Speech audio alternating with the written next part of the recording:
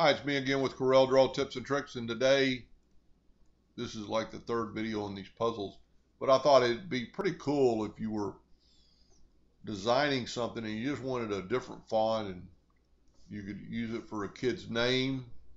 I just wrote out the word puzzle. There's two ways to do it, and this way doesn't work, and I'll explain it in just a second. So I've taken the word puzzle, but I broke the letters apart. And if you don't know how to do that, you just type out a letter, and those letters are connected. Just go up to Object and break text apart, and then each one of these letters are individual. So anyway, I broke them apart. I'm going to click on my object. I'm going to go up to the puzzle maker. I'm going to create.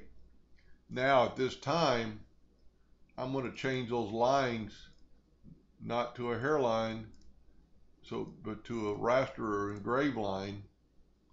And this is a little bit different than the one I did a while ago. But then while you're on your item, power clip, well, let's do this. Make a duplicate of your letter, of your puzzle. Click on your item, power clip, place inside frame. Now maybe on this one, turn it upside down. Power clip, place inside frame. Gives you a little bit different look maybe. Maybe even turn this one, let's turn this one 45 degrees.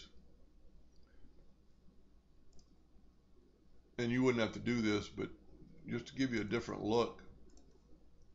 There you go, and just do that to the last one.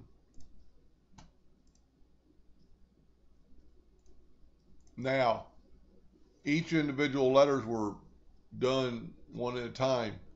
This one, I powered clip a long puzzle, like that size, into this.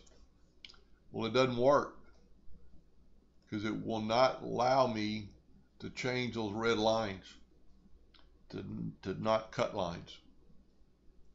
Anyway, hope this helped a little bit, and thank you for watching. That'd be a pretty neat font.